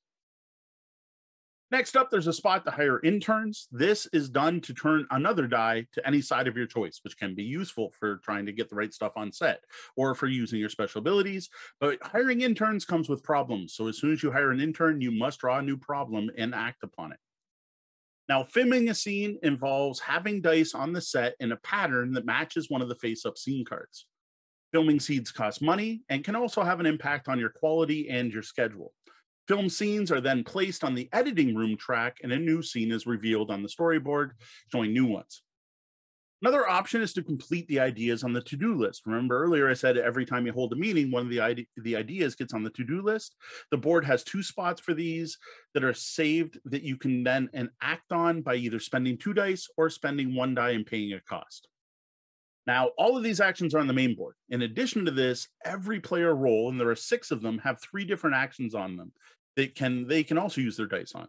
Now, everyone has an action that lets them discard and draw new idea cards, but all the other actions are unique to the different roles. These include things like the star being able to change the script, the cinematographer able to use gaff tape to fix problems, or the director being able to reframe the scene and change the storyboards around, and more. Now, while it seems like there are a lot of options here, it's not actually that overwhelming, as each time you get the dice, you probably won't be getting all 6 dice, and once you've rolled, you'll be even further limited by what is face up on the dives themselves. Yes. Now, at the end of each player turn, your schedule gets reduced by 1, and if time runs out, the entire team loses. Note, you can also lose instantly by running out of money. The inevitable tripod of production: time, quality, and money. Pick any 2. Now, if you don't run out of time or money, the game ends when your team films their 5th and final scene. You then look at the script that's up and compare that to the scene cards that are up, and it has to do with a color thing. You're looking at the color and the order of the scenes, and you'll get some quality bonuses for fitting the script, or lose quality for not fitting the script. The group as a whole wins if your overall film quality isn't in the red. Now, on the board, there are a total of 5 good quality winning ranks. But amusingly, you can also win if your quality drops to the absolute bottom of the quality track, as you've made a movie that's so bad, it's good. Don't underestimate the power of a cult classic. You don't get the birds or killer tomatoes by making high-quality cinema. Now, along with these pretty dry and simple mechanics, the game also encourages some role play while you're filming your movie. Every role has a player privilege on it that you can use during the game. These include things like the star being able to call for silence and the cinematographer being able to direct anyone who's taking pictures or videos while playing. Now, along with this, when you finish the game, the group is encouraged to tell the story of their movie using prompts on the board and the scenes that were used to finish the game. Finally, there is actually a whole other improv way to play the game by flipping the board over, where you can play through an improv storytelling experience where you use the 20 scenes and place them through a 5-act structure and can tell a whole movie. Now, one final note, the game rules don't really change with player count. This is one of the only games I've ever seen where playing solo, the full rules apply. The only thing to watch for is some of the idea cards require multiple players. Those have a special symbol on them to identify these, and if you draw those while playing solo, you just discard them. That's it. Otherwise, you play it just like any other player count. Now, the other minor change I mentioned already is when you're playing 5 or 6 players, you only get 2 ideas and not 3. All right, well, now that we know how to play, let's move on to our thoughts about this cooperative dice placement game. So the first thing that caught my attention about Roll Camera is the theme. I'm always looking for tabletop games that feature new or unique themes or less used themes. And honestly, this is the first non-role-playing game, tabletop game that I played about movie making. Yes, I know there are others out there, the very popular Dream Factory and the old cheap-ass game Deadwood Studios USA, but this was the first movie-making game for me. And while there are others, this is not what I would consider a common theme. Yeah, so indeed, I was interested, as one of my favorite games from growing up was a roll and move about making Oscar-worthy films by combining actors and plots, known as International Movie Maker. I think we've talked about it in the past. Yeah, we have. The next thing that struck me about this was the component quality, which I didn't know until I did our unboxing video. I admit I didn't do a lot of research before this game showed up, and when I opened it up, I was surprised by just how well designed everything was. And then I was even more shocked with what Sean's already mentioned a couple times now, is how little of what I got in this box that were Kickstarter exclusives. At first, I just assumed things like the real shaped plastic component organizer from Game Trace was some kind of bonus, only to learn that's in every copy of the game. And that's pretty awesome. Now, with the new printing being kickstarted right now, even the stuff that was exclusive to my edition is in all future copies. They've decided this is the base level of this game at this point, which I think is awesome. And I would love to see more companies doing that. That just, we put out a basic and a deluxe edition. It's popular enough. We sold out our first print run. We're just going to go with the deluxe. Yeah, indeed. While I completely understand the idea that you're somehow losing out by not getting anything unique when you back on Kickstarter, it's just not true. This is a game that's more true to the intent of Kickstarter than many in this way. Yeah. Now, as for the mechanics and gameplay, they're just solid. I would go so far as to use the term elegant. What I like most is the actions you take just make sense when compared to the theme, right? Like you're putting people on set, you're rearranging the set, you're having meetings. Now, there is still some abstractness, like needing sets of the same dice to fix problems. Everything, though, just makes sense and it works. This is helped by the very simple but effective iconography used throughout the game. Like the symbol for dice it's very clear, the symbol for set, and even the problem cards have a symbol on the back of them, kind of give you a heads up what might get affected the next turn. Indeed, everything is quite obvious and familiar. And while there is some reason required, and certainly if you want to have fun with more than just mechanically, there is some reading required. And certainly if you want to have fun with it more than just mechanically, the icons really minimize it and make it easy to understand even for younger players or those less comfortable in English. Yeah, the hardest one would be the idea cards. You're probably just going to miss out on the flavor text, though. The iconography is pretty clear on them. Now, one great touch in this game that I haven't mentioned earlier as part of the review, and maybe I should have, but it wasn't part of how to play, is the humor that is included in this game.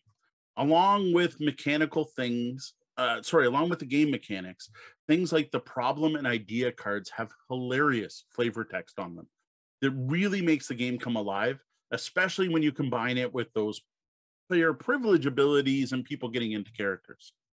Now, that said, I realized that this aspect of the game isn't going to be for everyone, especially those player privilege rules where people can just call for silence in the middle of the table or start rearranging the area around the game board. Thankfully, those rules are optional and can be used by groups that like it and can be tossed aside for those that don't. And even if one player in the group is looking for more fun, they don't actively get in the way of others trying for a more serious game. And also, I was thinking about this earlier. If you can actually play this game with anyone who's worked in film production, they will enjoy the flavor text with a whole other level on top of just the pure amusement anyone else would get from it. There you go. So one of the best parts about Roll Camera is the game balance. This is a cooperative game that feels tense at almost every moment. Maybe not your first turn, but by your second. You constantly have problems to deal with. You never have enough dice, and there's no way you're going to be able to complete your film without running out of time or money without clever use of the idea cards. Even in games where you win, it still feels like you could have lost at almost any moment, and that win always feels rewarding. With this, I do appreciate the various difficulty levels. So you can adjust your starting time and money based on the experience of the players. And then you can tweak that even further with the production company cards. So you can make the game even more difficult or even have a level that's kind of between easy and medium by playing easy with a production company. Yeah, and I haven't played with all the rules yet, but if there was any imbalance, I think at the lower player counts, making sure you have the right player roles could be that one tiny aspect that isn't in perfect balance, which of course is an issue with most asymmetrical games. But even with that, I know there are 2 ideas in the deck that let you swap out what roles are in play. So they've even taken account for that. Yep. Now, even with all this great stuff going on in Roll Camera, there is one potentially serious problem that really does need to be brought up, and that is quarterbacking. This is a game where players need to work together to get their film created, and that is going to involve players suggesting to other players what they do on their turns. This includes simple things like, call a meeting, I've got a great idea, to having players get their hands in there and start moving around the set tiles on another player's turn just because they're trying to find the optimum position for all the current scenes that are up. With the level of cooperation required in roll camera, I think some quarterbacking is honestly inevitable. And that is going to turn some people off this game right from the start and make it a no starter. Now, this potential issue actually gets worse if you have experienced players playing with new players. Yeah, it might even be required for some tables to sort of enforce some level of quiet time so that the player whose turn it is has a chance to evaluate things for themselves before getting overwhelmed by suggestions. I would recommend this in particular for games with younger players. Yeah, if you've got a shy player, make sure they're still taking part. Was definitely an issue playing with my youngest daughter. Would speak quietly and just not even get heard. Make sure everyone is getting time at the table. Overall, Roll Camera is a very well produced and well designed cooperative board game with a theme you just don't see often. It's very well balanced, providing tension from start to finish and offering variable difficulty systems to keep the game interesting as your group learns to play. The mechanics are easy to learn and well tied to the theme. Except for a potential quarterbacking problem, I have nothing else negative to say about this game. If you love working with other players to solve problems and competing against the game, trying to work together to win, you really need to check out Roll Camera. It is one of the most tense and rewarding cooperative games I've played. Due to the variable difficulty levels, it can be great for gamers of all experience levels and can even be enjoyed by younger kids. Things like the humor and role-playing aspects to me are just an added bonus, and if you don't like these aspects, they're easy to ignore. Now, I personally haven't had a chance to play this as much as I'd like, but it was so easy to pick up and get going with. It really does just flow smoothly, and I suspect would be a game many people would get back-to-back plays of when you do set it up on the table. Now, if you don't like group decisions and the possibility of players telling other players what to do in your cooperative games, you may want to steer clear of Roll Camera. Unless you're looking for a good single-player dice placement game, because this game is great solo. It plays identical to playing with more players. This is definitely a game, though, that not only lends itself to quarterbacking, I would almost say encourages it. For the rest of you, not a huge cooperative game fan, but you don't mind some quarterbacking and you're willing to try it and you like dice placement or you like films, check this game out. Check out Roll Camera. It's a very enjoyable game. Well, I personally usually prefer competitive games. This is one cooperative game that has won me over. More impressively, for longtime fans of the show, this one has managed to win over my wife, Deanna, who normally doesn't enjoy cooperative games at all. I think the theme here is going to appeal to a lot of gamers and may even be enough to get a non-gamer to sit down at the table and work with you to make a movie. Well, that's it for our review of Roll Camera, the filmmaking board game.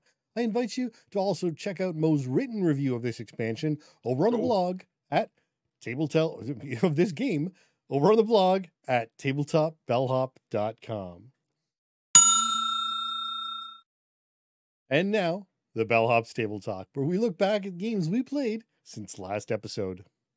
All right, this week I played games, lots of games, so many games. The most games I've gotten in since the pandemic started. Started off with a game night with Tori and Kat, then a trip over to Dee's mom's with another gameplay, and then sat down with the kids and played some games, and then we sat down with Sean and played some games on Tabletop Simulator, and then we tried out a prototype. This was pretty awesome week for gaming. Well, and we're all glad to hear that you're feeling better and have had time to play again with a small lull in sales. Yeah, we thought there was one day we got up at like 3 a.m. expecting a big Funko sale, and it was nothing. So that was a bit of a waste. So I think I've got these roughly in order. You know what I'm going to do? I'm going to save the digital plays for last. So starting with physical plays, Friday night, we started off, this is Kat and Tori are over. We started playing Yardmaster. So we just reviewed this 2 weeks ago. Yeah, I think 2 weeks ago. So if you want more info on the game, you can check that out. This was Kat's request. She wanted to try this game because she knew she liked Yardmaster Express. And it's like, oh, I like Yardmaster Express. We've been thinking about buying that one, but then I shared pictures of Yardmaster. She's like, it doesn't look right. Why doesn't this look right to me? And I'm like, oh, that's Yardmaster. She's like, yeah, I played Yardmaster. You pass cards. I'm like, no, that's Yardmaster Express. She's like, oh. So that was cool. So I taught her to play Yardmaster. She dug it. Tori also dug it. As we talked about last week, this is just a really solid thinky filler train game. The most amusing part, though, so we're sitting, we play a game of Yardmaster.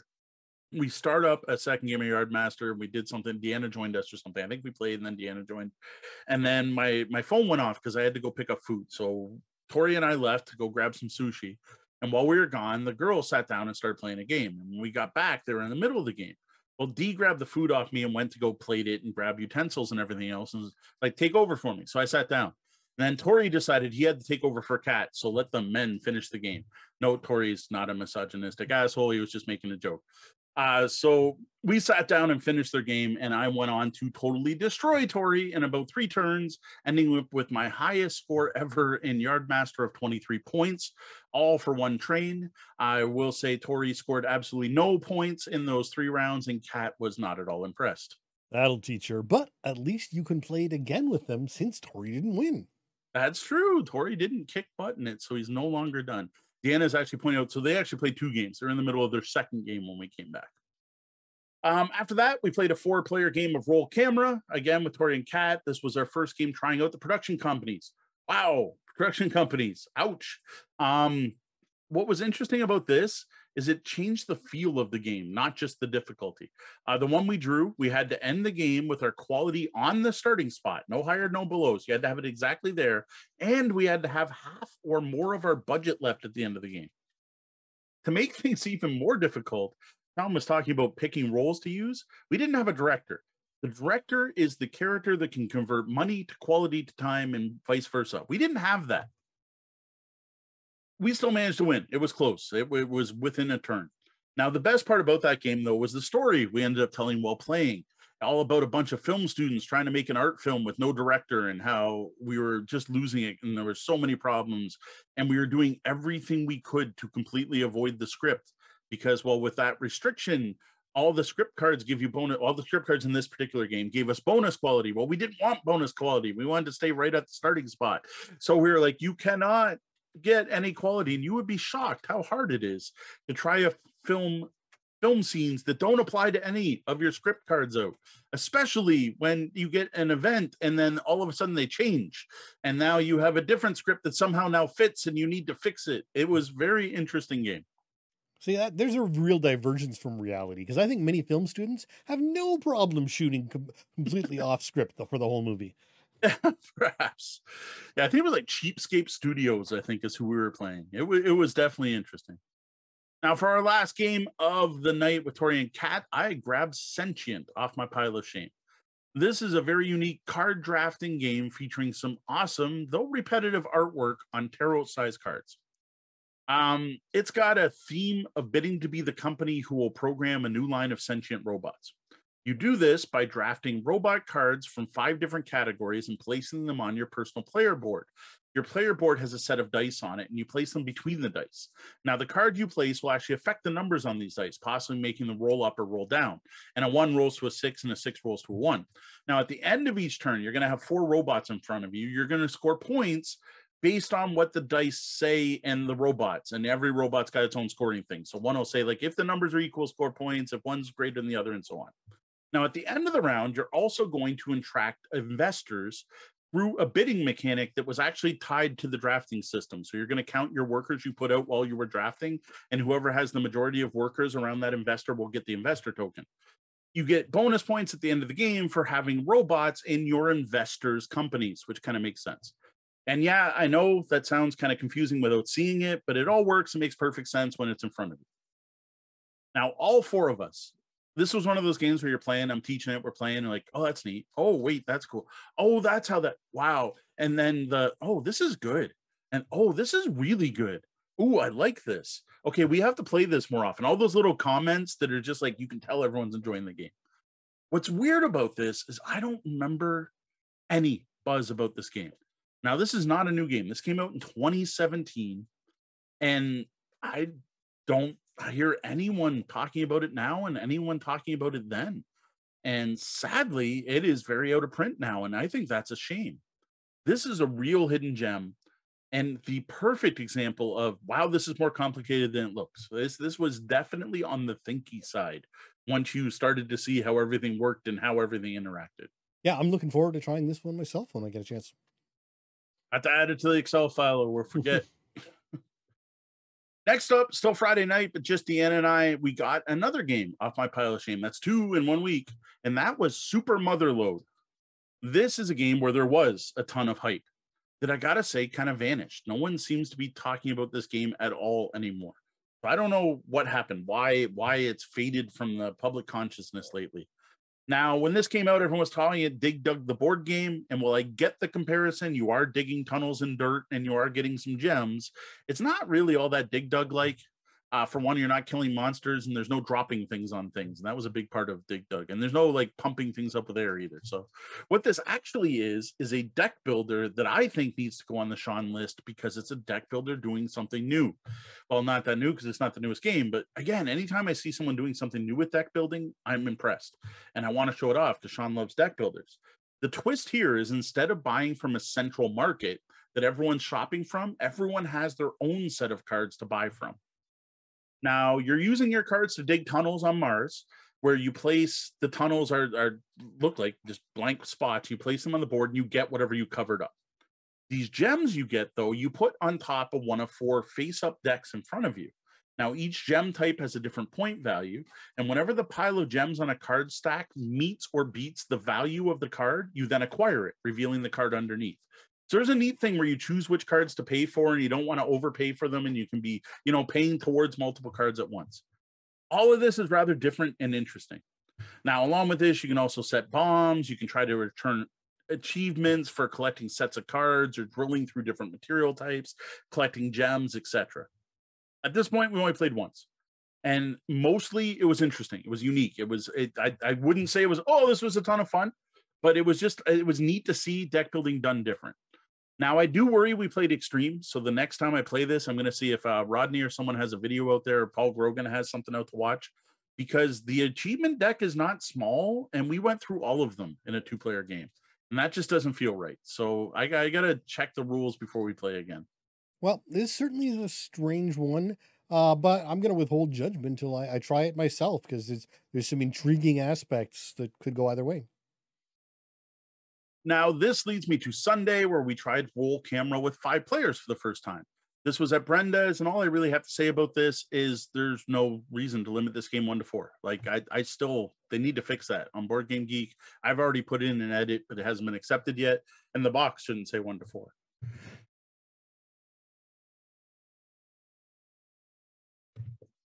Sorry, apologize for that. Now, as mentioned in the review, the only actual change here is you get 2 cards instead of 3. With the amount of interaction and everyone helping everyone else talking, I didn't see the usual I'm waiting for my turn because I'm active every turn. Well, fair. I do suspect trying it with 9 players with the expansion might just be insanity, though. At that point, I think you are going to get bored waiting for your turn. So you're just going to be like, can I take part in a meeting, please? I have something to contribute. All right, next up. These are games I play with the girls. So we sat down and kind of researched for an upcoming episode because my daughter has gotten permission from her science teacher to bring in actually the whole class was given permission to bring in board games specifically on Wednesday. And I don't know why Wednesday is the day they can bring in games. So she asked me, she's like, what are a bunch of games I can bring to school, this is high school, bring to high school that my friends will like and that fit my backpack. Now her backpack is tight. There is not a lot of room in there. So what I did to kind of prepare for this episode was I took both kids downstairs for about 4 hours and went through a bunch of games on my shelves that I thought would be good for her. So all the games I'm going to talk about here, we have talked about on the show before, either in weekend reviews or game recommendations or actual reviews. So I'm not going to give full detailed description of these, but I did want to give the list and kind of what her thoughts were on them. So first up was The Mind. I don't know if anyone remembers me talking about playing this with the kids before, but it did not go well and it did not get better. The Mind just does not work for little G's central processing disorder. There's just something she does not grasp about this game. And it's not just recognizing the cards, it's the timing of when to play and reading other people and waiting to play, and the judgment call of when to make a move, and it just didn't work. I was hoping that she's a bit older now, she's now taking therapy for it, things would have improved. Sadly, that's not the case, though I now have a benchmark for judging if the therapy is helping, because we'll try again in a couple months and see if she's gotten better. Now, this worked out fine because Gwen didn't think it would be a good game to bring to school anyway, due to the complaint Deanna had about the game. Is this is not a party game because you can't talk. What kind of party game is it if you can't socialize and you can't chit chat? We were thinking this would be a great date night game because you're staring into each other's eyes. Yeah, but all you're doing is staring. So the mind out. Next, I grabbed the game. I don't know if it's the same designer, but I know it's the same publisher. Very similar style of game. This went over much better, and the kids actually really enjoyed this cooperative card game. The ability to talk and work together made this much more accessible for both kids, and is now on the short list to bring to school. Next, I grabbed Breakdancing Meeples. This was a huge hit for the kids, especially my youngest loved this. Though as for bringing it to school, the tin is a bonus. Like, yeah, tin fits in the backpack, won't get damaged. But the timer requirement and possibly using the app because it keeps track of your score, otherwise needing a score sheet, and the loud nature of the game were minuses. So this one's we're going to have a couple game nights and decide if it seems like an appropriate game for the setting, because I haven't done it yet. Yeah, unfortunately, loud, boisterous games that might disturb other students can be problematic, even more so in high school than in grade school, where they can, that's a little more acceptable. Always. Yeah.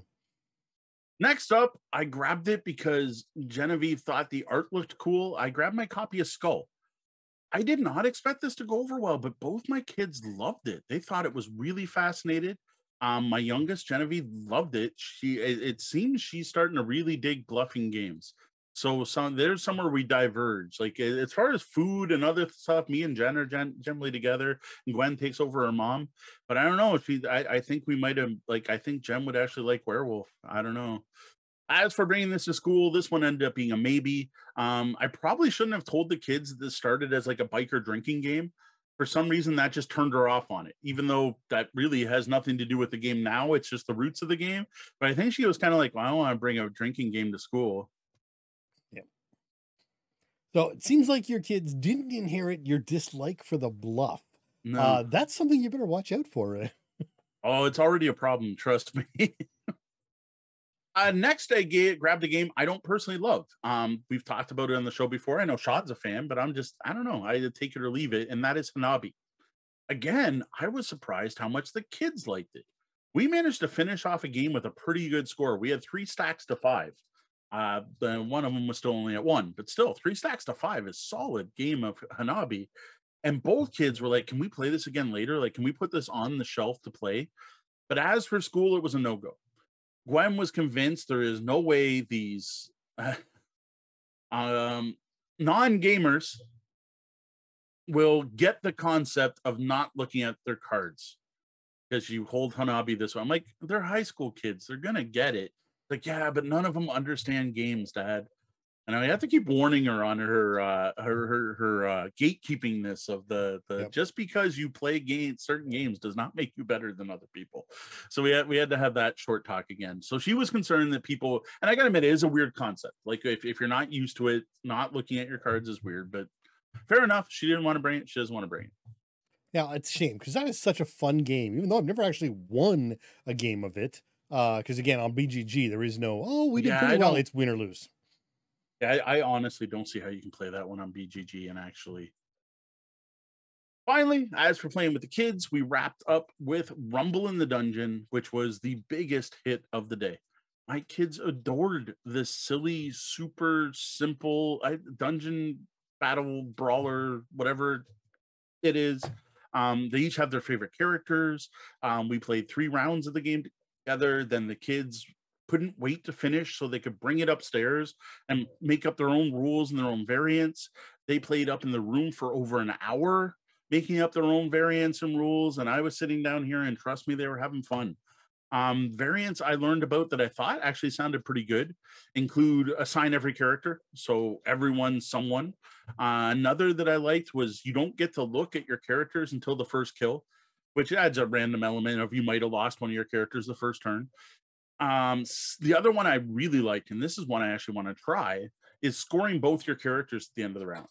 So if you manage to get knocked out like third and fifth, you may do better than the person that gets knocked out first and last, which I think could actually add an interesting level to that game. Yeah, I have to say, I've only played this one once when we were waiting for one of the parties or another to get started, and not many people had arrived yet, but it was a fun game. So what else is funny is I have a Tom Vassal expansion for this. So I have a Tom Vassal standee in Tom's game room. They were obsessed with having Tom in the game. They had to have Tom in the game. And it was all who kills Tom or who does Tom kill. That was a big one. Right. And Gwen is a huge gelatinous cube fan, which right. they call the blob. I still like to call it the cheese, but she called it the blob. So jumping over to digital games, and this isn't Board Game Arena. These are like sit down, real time playing. These I rank on Board Game Geek. We started off with a game of Roll Camera, so Sean could actually play the game before our review today. Now Sean had previously read the instructions, so he kind of knew what was going on. It went really well. That game is easy to teach, and I think we've now found a game better scripted than Space Base. Yeah, it was really well done on Tabletop Simulator. And I mean, yes, I had read the instructions, but I'd never actually gotten all the components out and set them up. So I was familiar with the concept. But again, we were taught, played, and done in 48 minutes or something like that. Sounds about right. So, yeah. It can be a nice quick game. Now, I will admit, trying to put pieces on the set pieces was a little annoying, but I think that's a Tabletop Simulator limitation because everything else was so well scripted. I think unfortunately the layered interlocking things is probably just a game.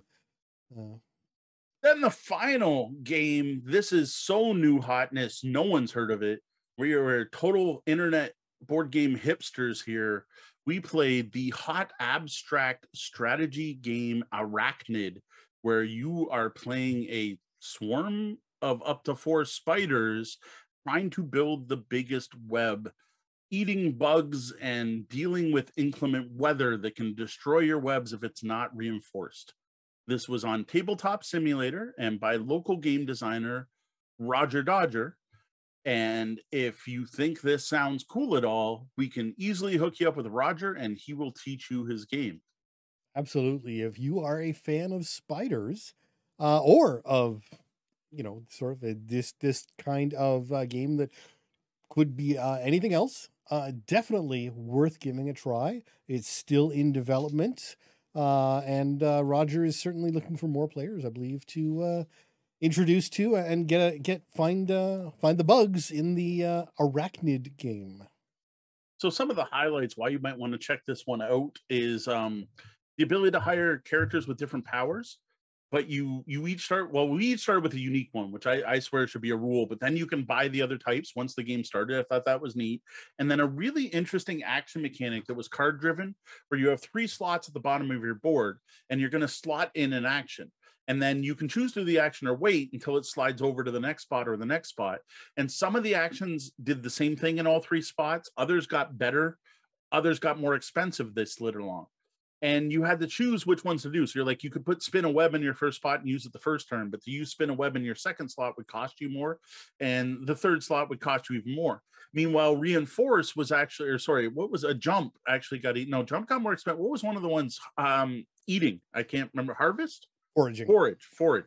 Foraging, you got to forage the bugs next to you stuck in your web. The next one was you could move them forage. And the last one was move, forage, move. And then you could buy new actions. And it was just an interesting combination of action selection with the actions changing the longer you're on your track. And even a mechanic where you could not take the actions and they'd stay there, though I didn't personally play with that one. I think that was the neatest part of the game. The theme was cool. The abstract nature, like I could totally see that being a physical game with flipping the tiles over. It did seem like it wasn't perfect. I will admit there are definitely some things to fix. There were definitely some questions that came up, but it's in playtesting. What do you expect? Yep. So if you're interested in checking out Arachnid, just hit me up. If Roger wants to throw his email address in the chat, we can do that. But the best way is probably just email me, Mo at Tabletop Bellhop, or hit me up on social media, and I will put you in contact with Roger, and he will be happy to show you Arachnid, which out of all his games I played so far, this was definitely the most interesting and intriguing. All right. Well, now how about a look ahead? What do you have planned for the coming weeks? Okay, so the big thing I need to do, because Sean keeps poking me every day saying, I have no unboxing videos to release on Monday. Well, I haven't seen that package from Czech Games Edition yet. I have to assume it got caught in a meteor swarm or got attacked by space pirates. So regardless of whether it shows up or not, I'm going to record some unboxing videos this weekend. What I'm probably going to do is Friday, Tori and Kat are at a wedding, so we're not having our weekly game night this Friday. So I'll probably do some unboxing videos on Friday, and hopefully that'll include the new edition of Galaxy Trucker. And if not, I don't know, I'll grab some stuff off the pile of shame or something. I do need to unbox Land versus Sea though. So that is the game I want to play the most. So once I'm done recording, I want to play Land versus Sea. This is the latest game from Good Games Publishing. Have not played a bad game by them. Based on what I'm seeing from other reviewers, I don't think this will be their first bad game. I think it's just going to continue the chain of great games. The other thing I think we need to do that we haven't done in a long time, and I'm probably going to get Deanna to cheer here, is I think it's time we sit down and actually start playing Aventuria again. We've kind of got distracted from playing other stuff, and we have a ton of Aventuria content to go through. So maybe, there we go, there's the cheering. We'll combine that maybe with the unboxings. So one of the things I'll unbox is figure out what we want to play next after Forest of No Return. So maybe this weekend we'll finally go through Forest of No Return, and then the week after we can start working on something else. Other than that, I would love to get some stuff off the pile of shame. It's been nice being able to reduce my pile of shame and play games that aren't actually, you know, obligations. I don't need to email anyone back. I don't have to have the perfect pictures. I don't have to worry about getting a review done. I can just sit down, play, and put it back on the shelf. That's been a pleasant experience recently, and it'd be nice to keep knocking that pile down. Now, before I do move on, if you do want to get in contact with Roger, and I was pretty sure this is what it was, it's rogerdodgergames@gmail.com. Or hit up rogerdodgergames.com. Yeah, rogerdodgergames.com, ROGER, no D, ROGERDOGER, games, GAMES, all one word, .com, or at gmail.com. And now a quick shout out and a thank you to some of our VIP guests, our Patreon backers whose support we always appreciate. Sean P. Kelly of the excellent Gaming and BS podcast. Andrew Dacey, thank you, Andrew. Brian Van Beek, thanks for being active on our Discord. Diane Tuzano, thanks, Ma. The Misdirected Mark podcast, recording live here on Twitch Tuesday nights. Well, that was the double bell. That means our shifts are coming to an end, and we're going to have to lock those front doors. Though the doors to the lobby are closed, you can always find us all over the web and social media as Tabletop Bellhop, one word. You can visit our website at tabletopbellhop.com, find our podcast on your podcatcher of choice, and sign up for our newsletter at newsletter.tabletopbellhop.com for weekly updates. As always, links down below. If you like the content we're providing and would like to support our continued efforts and help offset a huge van repair bill, please consider tipping the bellhop at patreon.com/tabletopbellhop. And before we go, one more quick shout out to our sponsor, Crowd Games. Check out City of the Great Machine on Kickstarter, already funded right now. And if you're not interested in Patreon, don't forget there is always coffee. You can donate a coffee or a cappuccino at ko.fi/tabletopbellhop. Well, that wraps up the time we have for the show tonight. For the lobbyists, thanks for joining us, and be sure to stick around and join us in the penthouse suite for the after show, and stop by Sundays for brunch now over on YouTube. For Tabletop Bellhop Gaming Podcast, I'm Sean. I'm Mo. Thank you, and game on.